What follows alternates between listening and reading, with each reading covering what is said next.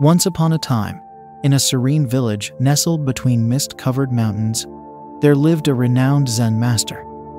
His wisdom was as vast as the ocean, and people from far and wide sought his guidance. Yet, amidst all the admiration and respect, the Zen master remained humble, tending to his garden and sharing his teachings with those who sought enlightenment. One day, a curious young boy from the village approached the Zen master. His eyes sparkled with innocence, and his heart yearned for answers to the mysteries of life. With a gentle smile, the Zen master welcomed the boy and invited him to sit beside him under the shade of an ancient cherry blossom tree. "Master," the boy began, "I wish to understand the secret of true happiness. Can you teach me?" The Zen master nodded, his eyes reflecting the wisdom of ages.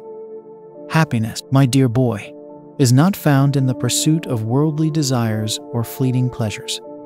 It resides within you, in the stillness of your own heart." The boy listened intently as the Zen master spoke, his words weaving a tapestry of profound truths. With each lesson, the boy's understanding deepened, and his spirit soared like a bird set free from its cage. But as days turned into weeks, the boy grew restless. Despite his best efforts, he struggled to grasp the essence of the Zen master's teachings. Doubt gnawed at his soul like a hungry beast, threatening to devour his dreams of enlightenment. Frustrated, the boy confronted the Zen master one evening as they watched the sun dip below the horizon in a blaze of fiery colors. "Master," the boy confessed, his voice trembling with emotion, "I fear I am not worthy of your teachings. Try as I might, I cannot quiet the restless thoughts that plague my mind." The Zen master regarded the boy with compassion, his gaze steady and unwavering. "Do not despair, young one," he said softly. "The path to enlightenment is not an easy one, but with patience and perseverance, you will find the peace you seek." Determined to prove himself, the boy redoubled his efforts, immersing himself in meditation and contemplation.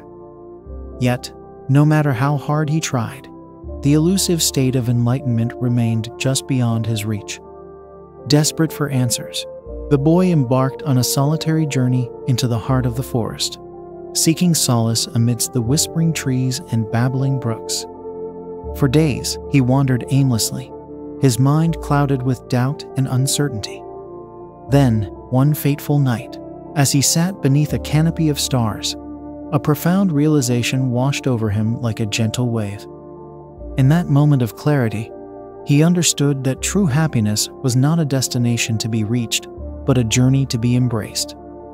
With renewed purpose, the boy returned to the village, his heart brimming with gratitude and humility. And as he stood before the Zen master once more, he knew that he had finally found the peace he had been searching for all along. "Master," the boy said, his voice filled with wonder, "I have learned the greatest lesson of all, that happiness lies not in the pursuit of perfection, but in the acceptance of what is." The Zen master smiled, his eyes twinkling with pride. "Well done, my dear boy," he said. "You have unlocked the door to true wisdom, and your journey is only just beginning."